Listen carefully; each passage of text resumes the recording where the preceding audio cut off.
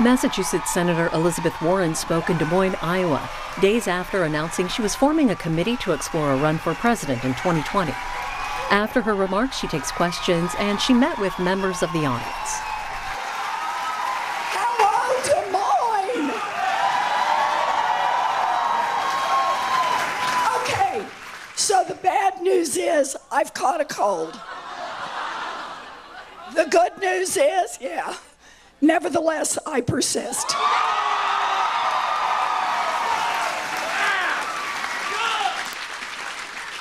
Now, I want to start just by saying these are dangerous times for our country, and the direction we go will in part be set right here in Iowa. I am grateful to all of you who take this seriously, who are in this fight all the way, and who are going to help us make a better country. So thank you. Thanks for being here. I love that. Okay. So I thought I'd just talk a little bit, tell you a little bit about myself and why I'm in this fight. And then we'll just take some questions. And then afterwards, if you want to, we'll take some pictures, because that's a fun thing. Okay, none of that. Okay. So, Isabella got it started. I grew up in Oklahoma, Big 12. We got a few Okies here. I grew up in a family, my daddy, he sold stuff. He sold carpeting, he sold paint, he sold housewares. I have 3 older brothers. They all went off and joined the military. They carry their veterans cards today, proudly. You bet. I was what used to be known as the late in life baby. My mama always called me the surprise. I was about 30 before it hit me what that meant, but it worked out. So for a long time, it was just my mama and my daddy and me. And when I was in middle school, my daddy had a heart attack, and my mama and I thought that he was going to die. He didn't. He was in the hospital for a while, and then came home, but he couldn't work. And so the bills piled up. We lost our family station wagon. And at night, my mama would tuck me into bed, and I'd hear him talk. And I learned words like mortgage and foreclosure. Heavy words for a kid. One day I walked into my folks' bedroom, and laid out on the bed was the dress. Now, some of you know the dress. It's the one that only comes out for weddings, funerals, and graduations. And my mother had it laid out, and she was pacing back and forth. She's in her stocking feet, and she was crying. And she was saying, "We will not lose this house. We will not lose this house. We will not lose this house." She was 50 years old. She had never worked outside the home, and she was terrified. And so finally, she pulled that dress on, she put on her high heels, blew her nose, and she walked to the Sears and got a minimum wage job. And that minimum wage job saved our house, and it saved our family. And if you want to know who I am, there it is. That's the story written on my heart. And for a long time, I thought that story was a story just about my mother. A story about how she dug deep, and when she had to, she dug deeper. And then I started to understand years later, it's the story of millions of families across this country. People who do what needs to be done to take care of those they love. And then, years after that, I came to understand it's also a story about government. Because when I was a kid, a minimum wage job would support a family of 3. Yeah. It would cover a mortgage, it would cover utilities, and it would still get basic food on the table. Today, a minimum wage job in America, full-time, will not keep a mama and a baby out of poverty. That is wrong, and it's why I'm in this fight. Yes.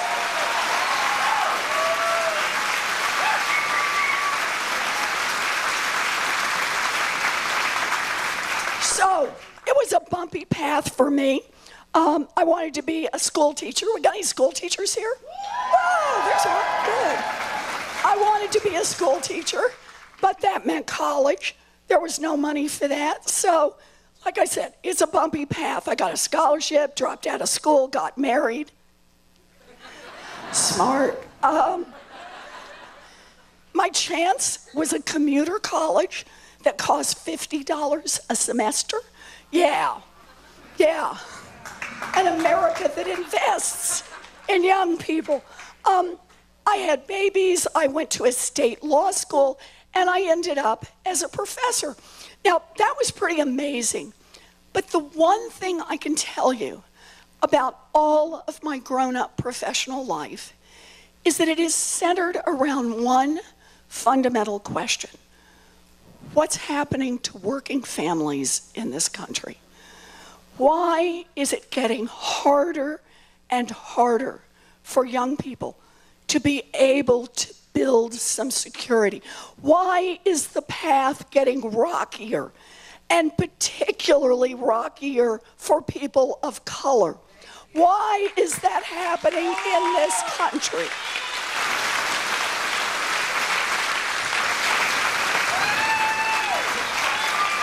Yeah. So let me just lay it out a little bit. It's Washington. And think about it with the story I started out with. Back when I was a little girl, the folks in Washington, go back and check this, they thought about the minimum wage in terms of what does it take a family of 3 to survive? And that's where they thought the minimum wage should be set, because it should be an opportunity, a gateway, a chance to get in. Today, the folks in Washington who are in charge think that the way to set a minimum wage is to maximize the profits of a multinational corporation. They work for the rich and the powerful, not for the rest of us. And it's not just there. It's throughout the system. Washington works great for giant drug companies, not for people who are trying to fill a prescription.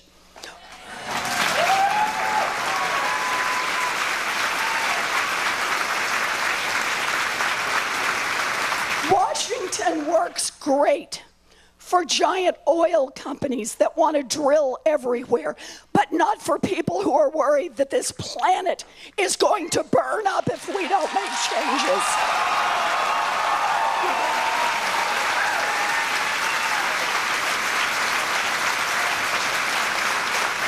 Washington works great for giant financial institutions, but not for people whose social security numbers get stolen. This is one step after another. Washington works for the rich and the powerful and leaves everyone else behind. This is corruption, plain and simple, and we need to call it out.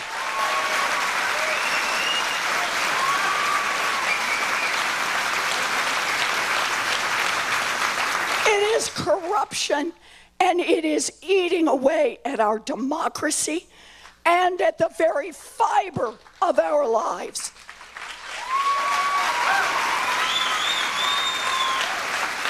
I'll just do a couple of quick ones.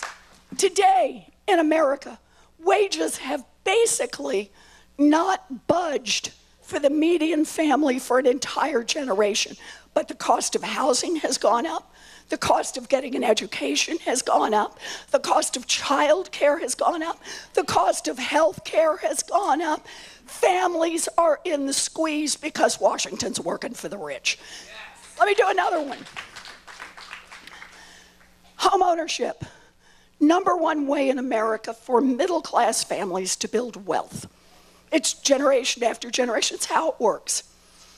Today in America, African American home ownership rates are the same as they were when housing discrimination was legal.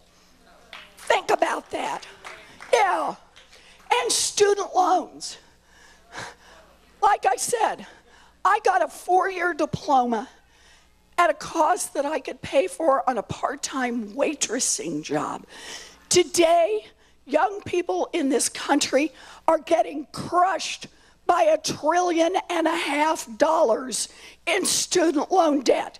We have got to turn this around.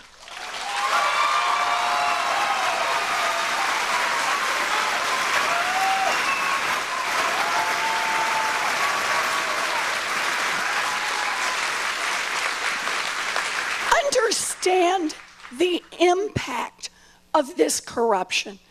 Whatever issue brought you here tonight, I guarantee it intersects through a Washington that's working for the rich and the powerful. Look, gun safety, it goes through Washington. We can't do basic things that most of us agree on. Why? Because we've got the NRA calling the shots in Washington, not our democracy.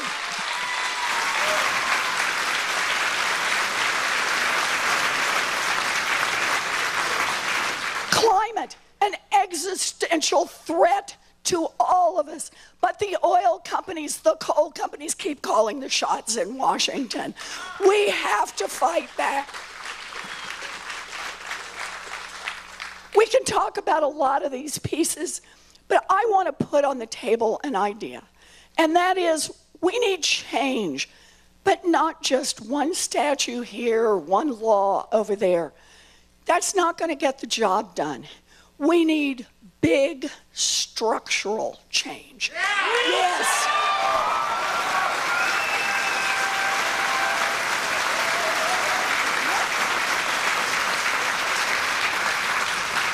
We got to go big on this. So let me give you some ideas and some examples, and then we'll get to some questions. So here's the first one.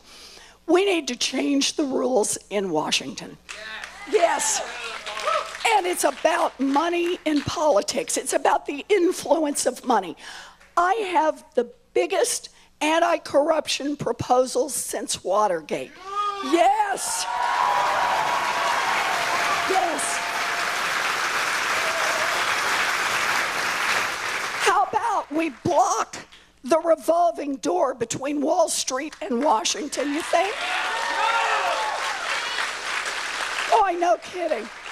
Or how about if we say that everyone who runs for federal office needs to put their taxes online?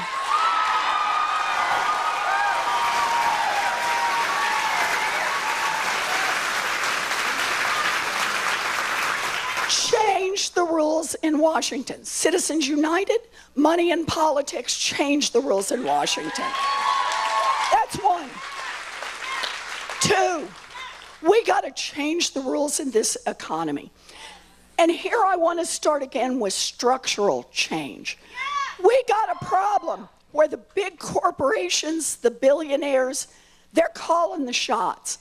We need to strengthen our unions, our workers, our consumers, get some balance back in this system. Yes.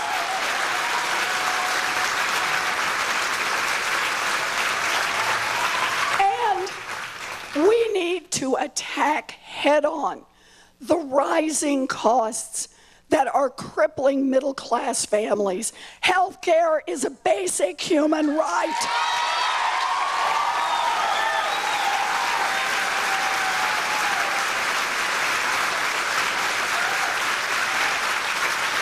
A chance to get an education without getting crushed by student loan debt.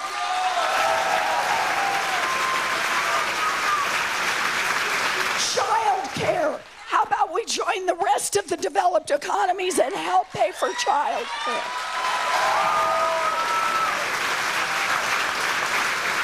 And strengthen Social Security and protect our pensions. That's how we do this. So, we got to change the rules in Washington. We got to change the rules in our economy. And we've got to change the rules in our politics. And that means we need to protect democracy. Here's my first idea. I want to see a constitutional amendment so that every American citizen has a right to vote and that vote will be counted.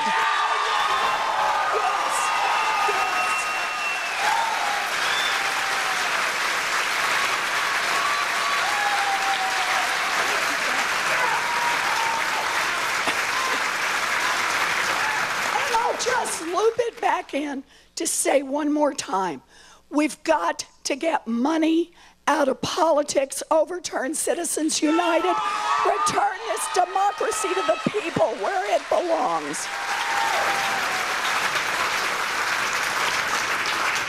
Now look, I never thought I'd run for public office. Not in a million years. It was not on my to-do list, not on my bucket list, not on my anything list. But here's the deal. My daddy ended up as a janitor. And I got a chance to become a public school teacher, a college professor, and a United States senator because America invested in opportunity for me. I am determined that we will be a country that invests in opportunity for every one of our children. That's why I am here.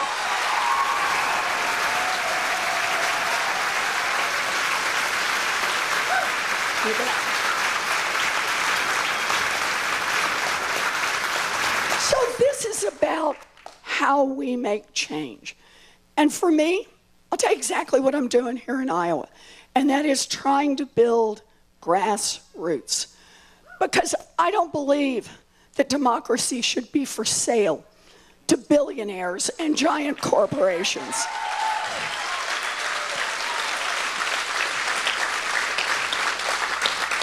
I don't take corporate PAC money. Shoot, I don't take PAC money of any kind.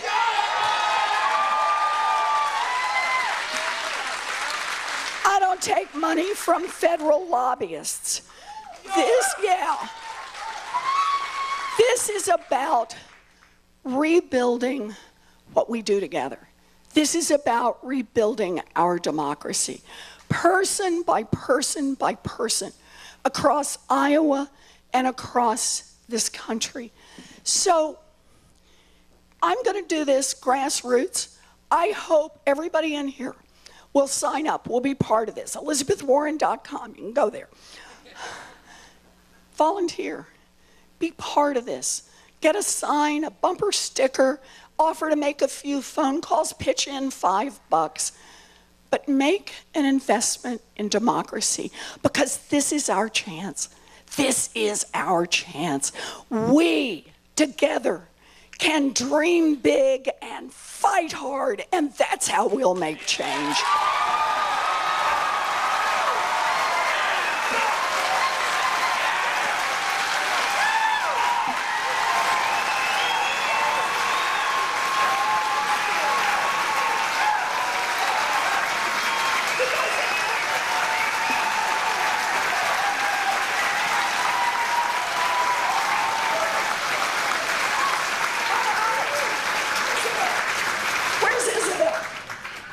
Questions? You're going to do questions. Thank you. Some Templeton. Templeton rye. Okay. Hi, everybody.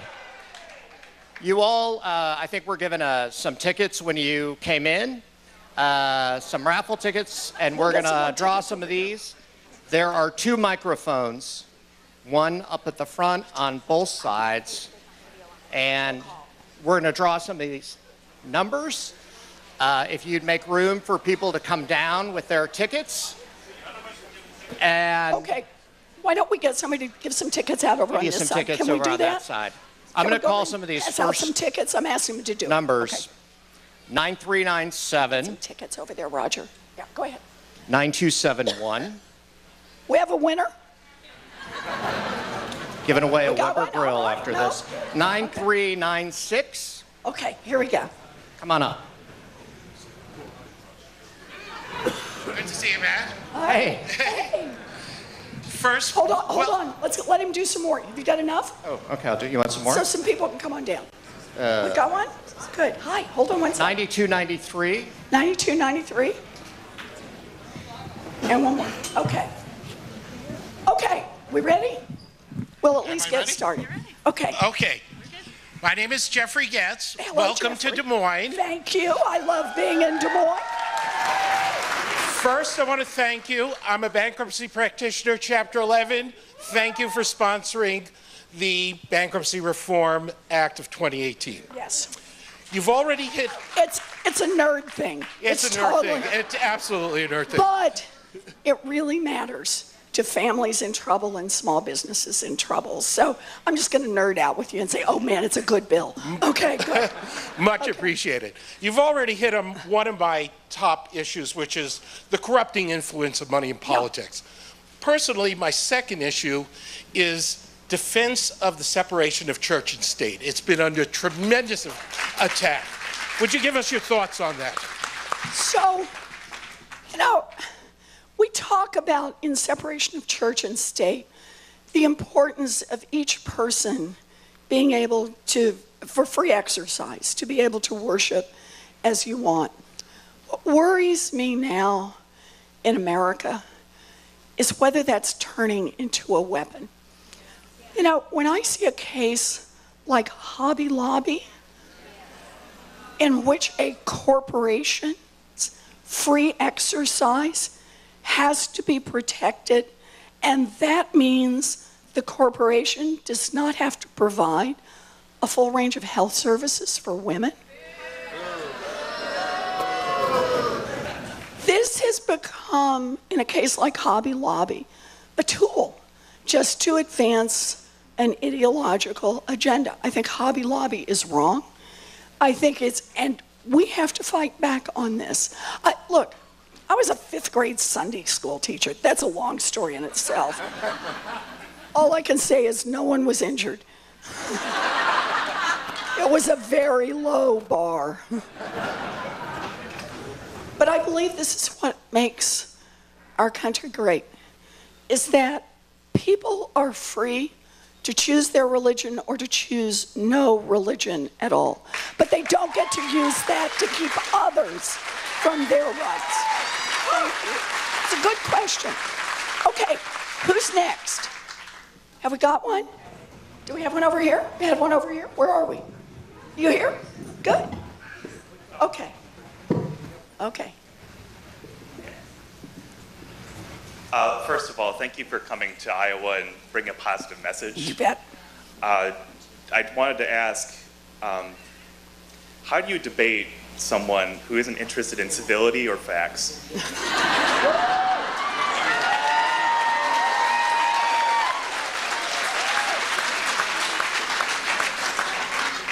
Did you have someone in specific in mind? Well, let me just preface that with it's for you, a question for you, but like also for us. No, like, it what is. can we do? So, here's how I see this. We have a chance now, over the next year and 3 quarters, to get out there and talk about something we haven't talked about nearly enough, and that is what we're fighting for. And I believe that when we get a chance to do that, we can actually come together on this. Listen, remember I told you I grew up in Oklahoma? All 3 of my brothers still live in Oklahoma. And one of my 3 brothers is a Democrat.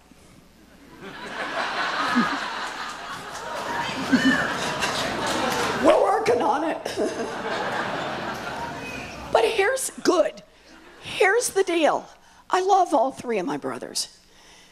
And what I believe is that whatever else is going on, the noise and the nonsense and the wind and the craziness, we gotta stay focused on what matters to us. And what matters to us is that everybody gets a fighting chance to build something. What matters to us is that people get a chance to get an education without getting crushed by student loan debt. What matters to us is that people get access to health care that they can afford, and it's real, and it's there in rural hospitals, in communities all across this country. I think that when we talk, I have to tell you, I've been talking about corruption for a little while now. I got this bill together. Yeah, you're nodding, you're saying, I love corruption. I am so into this. But here's the deal. You don't have to persuade people. You don't have to go out and say, let me show you the 45 pieces of evidence of corruption. Democrats, Republicans, and independents get it. Okay, not 100% of them. There are some who are signed on in a different direction, but they get it. They know our government is broken, and they know that it's working for all those who've already made it big, and it's not working for their families. And that needs to be the place that we start. That's how we begin to build a movement and change this country. That's what I believe. Thank you.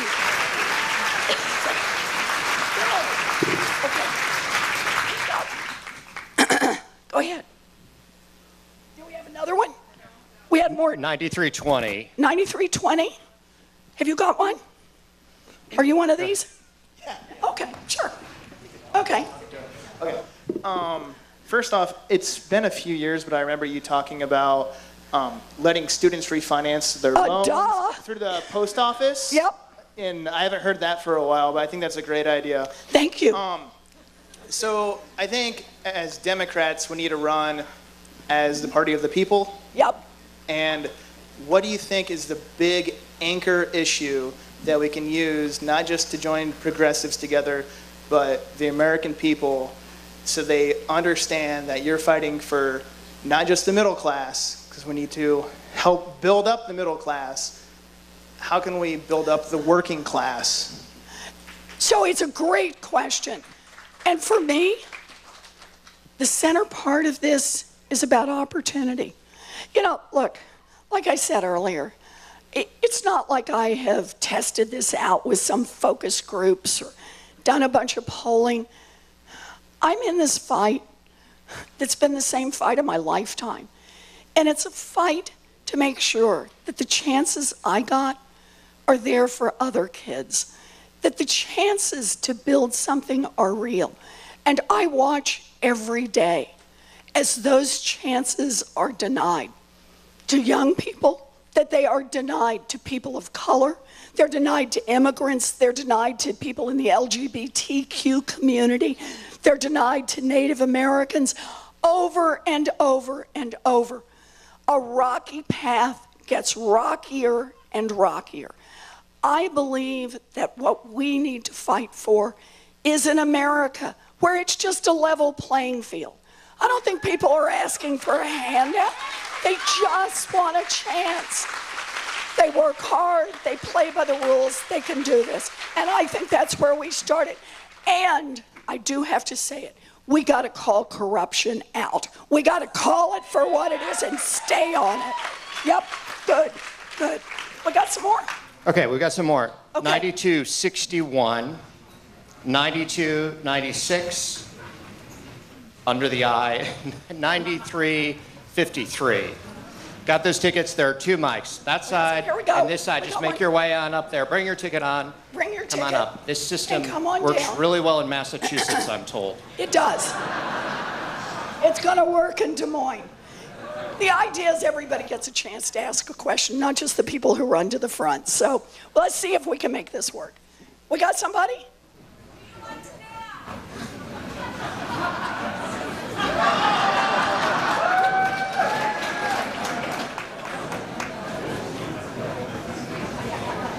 Hi, go ahead. Good evening. My name is Amber Sellers, and I'm from Kansas, Olathe, Kansas, well, Shawnee, Kansas specifically. And we traveled 3 hours to be here, and I'm. Oh, bless you.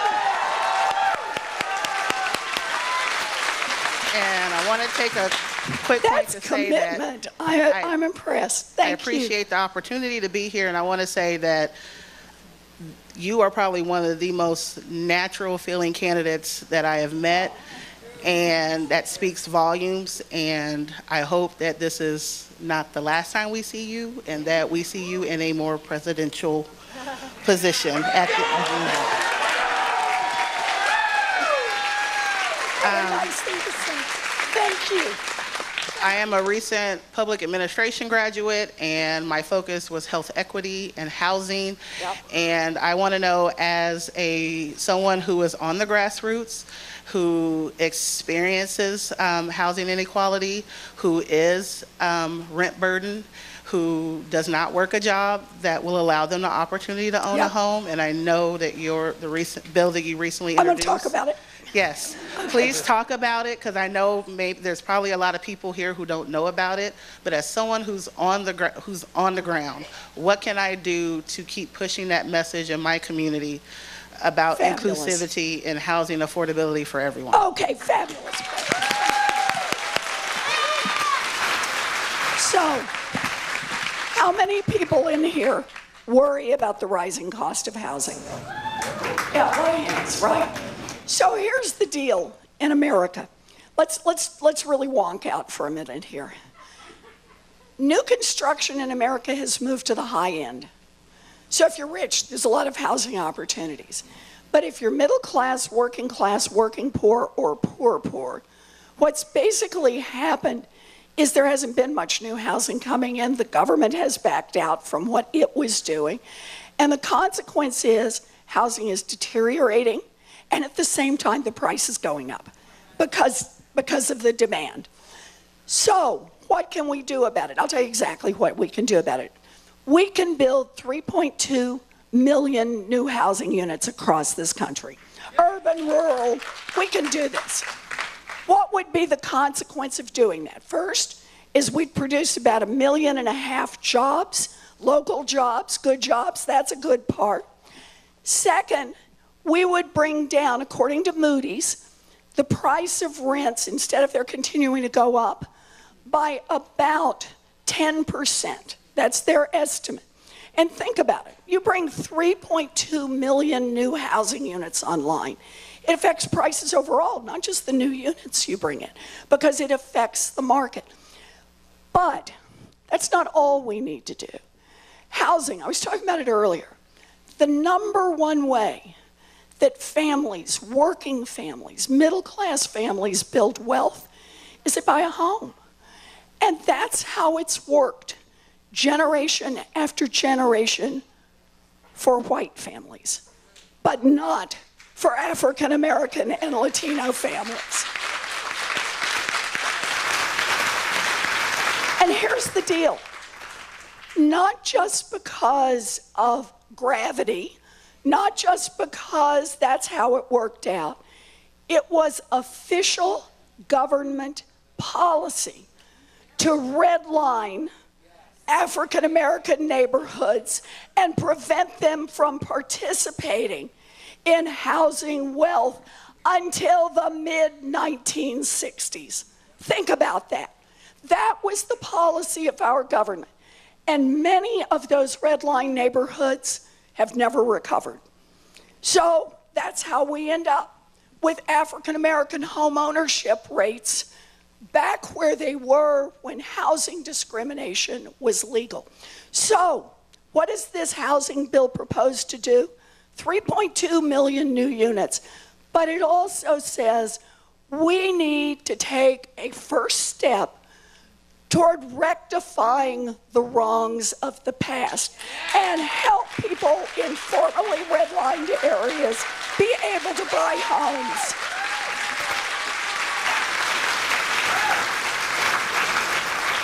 I'll tell you one more part about this bill.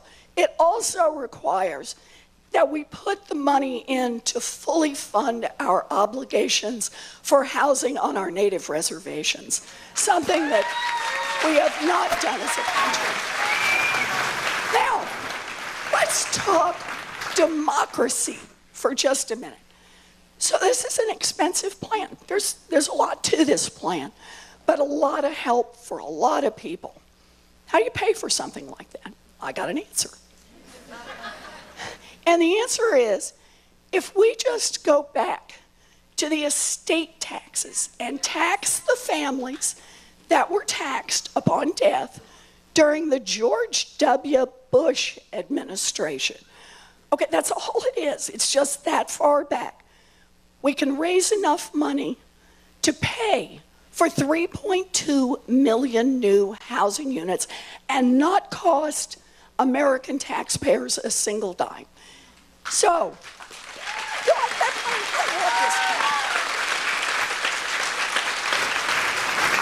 but here's the part about money talks. So I go talk to experts in Washington. I put this bill together. I talk about this will be senior housing. This will be housing for people with disabilities. This has so many places, housing in rural areas where it's falling apart. Lots of good stuff that comes out of this.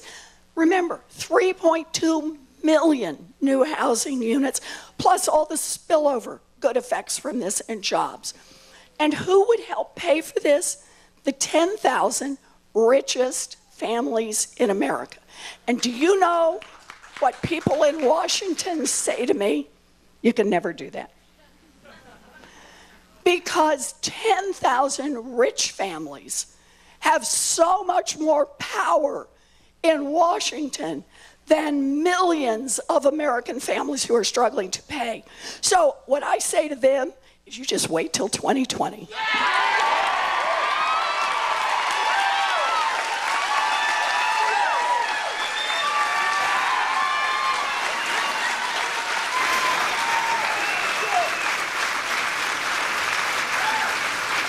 This is fun. Let's do a couple more. Yeah. So, Senator Warren, you've talked a lot about... Tell me your name. My name's Andreas. It's nice to see you, Andreas. You've talked a lot about tackling corruption at a national level in national politics. But I want to talk about tackling corruption on a party level. So given some of the undemocratic behavior between the DNC and Hillary's campaign in 2016 against Senator Sanders, what sort of impact do you hope to have on the party for a more fair and transparent primary process? Okay. So I'm going to say two things to you. The first one is, I'm not relitigating 2016.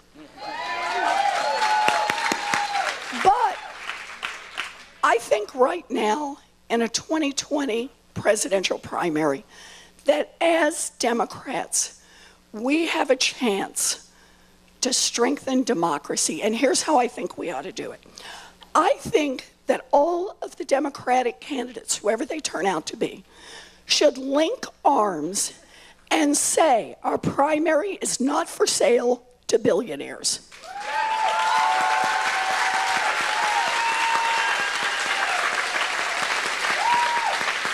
None of us want super PACs to help us, and none of us believe that billionaires ought to be able to self-finance.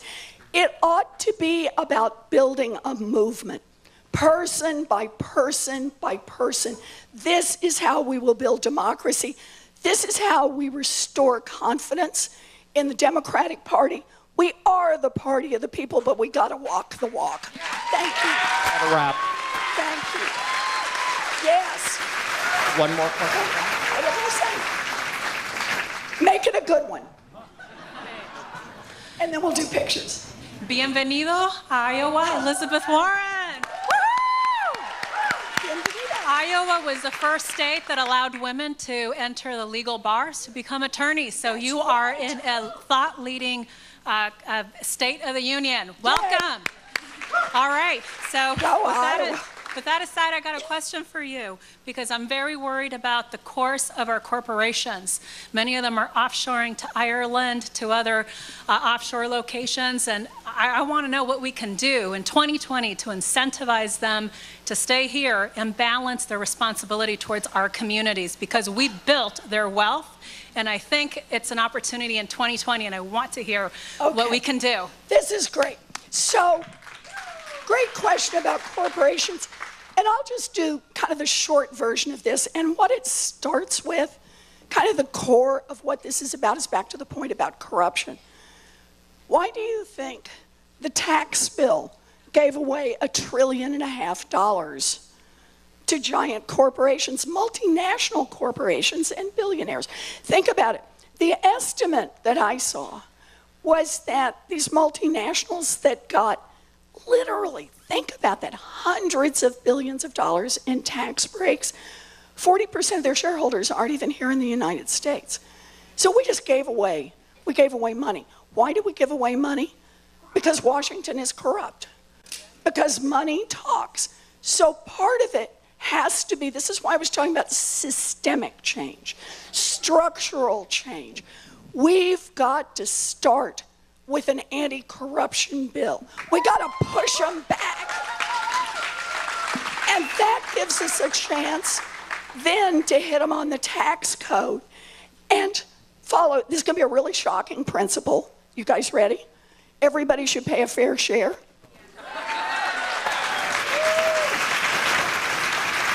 But there's one more I want to throw in about this, and that is corporate behavior is determined by corporations themselves. And up until the early 1980s, you can look at corporate minutes, you can look at the groups that represented corporations, and you know what they say? They say, here in America and across Europe, corporations have a responsibility to their shareholders, to their employees, to their customers, to their communities. That was how it was. And it used to be the case that as corporations got richer, everybody participated. That the workers got richer too. Everybody got a bigger slice of pie. That changed in the late 80s, and corporations said it's only one thing. It's shareholder wealth. And we are here to maximize it, even if it means we're making big money. And we lay off our American workers to go somewhere else. We dump all kinds of poisons in the river because it improves our profitability. That's the way corporations have shifted over time. And they don't want to talk about this. They all have PR firms, you know, they put little green logos on things. But understand, the rules that govern corporations are not just up to corporations. They're up to you and me. So I have a proposal for something called accountable capitalism that says, yes, that the giant corporations have to get a charter that requires them to respond not just to their shareholders, but their employees, their customers, and their communities. And I think employees ought to be able to elect, let's say, 40% of the board. That will change America. That's all I think. Are we good? All right. Let's one more, and then just one quick housekeeping, because I'm going to lose even further control of this, Senator. After this, you're going to go say hello to these folks down here, and the senator's going to stay and see as many people as she can. No, as many as want. As the schedule will allow, and we'll work this way. So congratulations on the first trip, and last question, Okay, Senator. last question. Thank you for being here, Senator. Thank you. For this crowd. All of a sudden, this country no longer talks about the national debt. Yep. It just grows and grows and grows. And yet I'm very impressed. Actually, I'm just stunned that Donald Trump turns around and gives giant tax breaks while our national debt goes up. And he's giving it to corporations that are trying to destroy the unions, and many, many workers do not keep up. My question for you is, when you get to be President of the United States, you tell us tonight that you will work the Senate, the House, and the presidency toward a national budget amendment. You bet. That we would have a wait. I didn't hear the last few words. Let me say on this.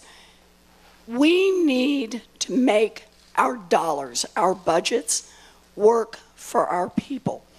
And I agree.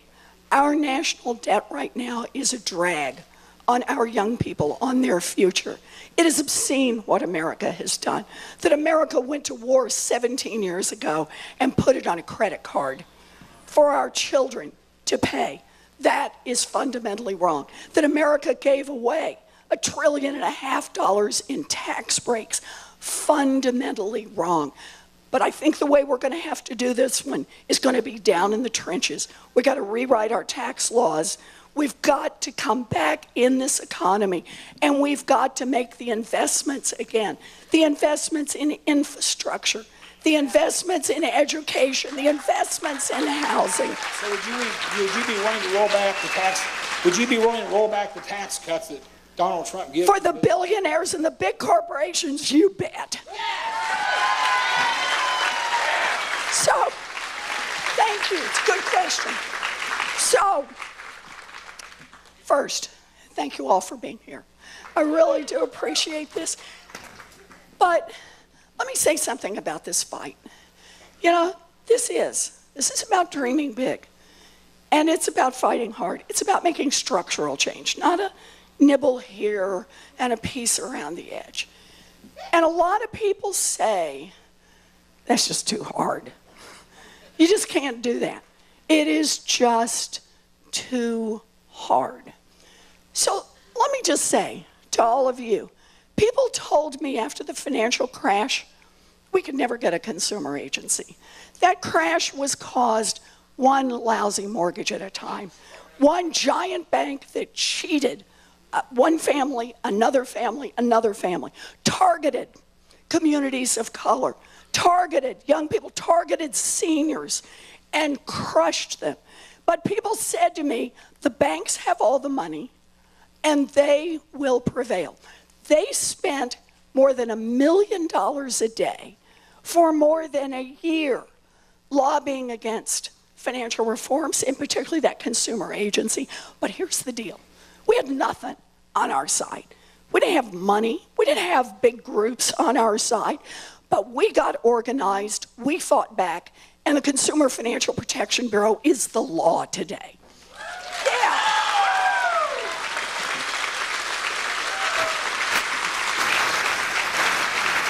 And yeah, Mick Mulvaney tries to sideline it, but it's doing its work, and it's going to stay in there. I'll tell you another one. Back in 2011, 2012, I got a whole bunch of phone calls from people who said to me, you know, I love you, Elizabeth, but Massachusetts is not going to elect a woman to the Senate. All I want to say is we got organized, we fought back. I am now the senior senator of the Commonwealth of Massachusetts.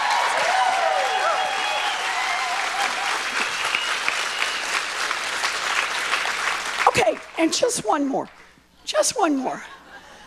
Wells Fargo. You've heard of Wells Fargo, I can tell. So Wells Fargo cheats millions of its customers, decides the way to deal with that is fire a bunch of people who make $15 an hour, right? And we saw what had happened during the crash. The CEOs of the giant banks, they just rolled in the money, right? Stayed in their jobs. People said to me, you can't get any accountability, personal accountability from the executives of a big company like Wells Fargo. But all I can say is, you get in that fight, you push back, and the CEO of Wells Fargo is gone. So, the point of that is, yeah, it's hard. Well, damn, a lot of things are hard. If they weren't hard, somebody else would have already done it. But we are Americans, and we have a history of coming together to fight the hard fights. The abolitionists, they didn't say this is too hard. The suffragettes, they didn't say this was too hard. America's labor movement, they didn't say this is too hard. America's civil rights movement.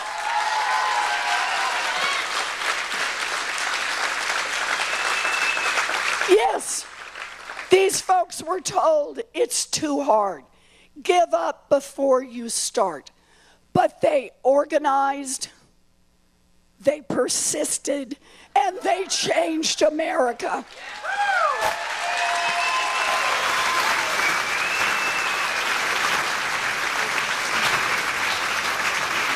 I'm here tonight because I believe. I believe in what we can do. I believe that this, right now, is our moment. Our moment to dream big, to fight hard, and to take back this country for democracy.